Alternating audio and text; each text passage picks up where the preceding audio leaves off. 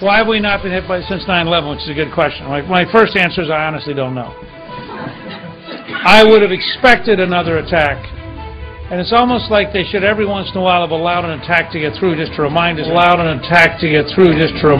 Think about the psychology. Human beings do not like living in periods where they are deeply threatened. And if the democracy can't protect them, they will shift towards a dictatorship.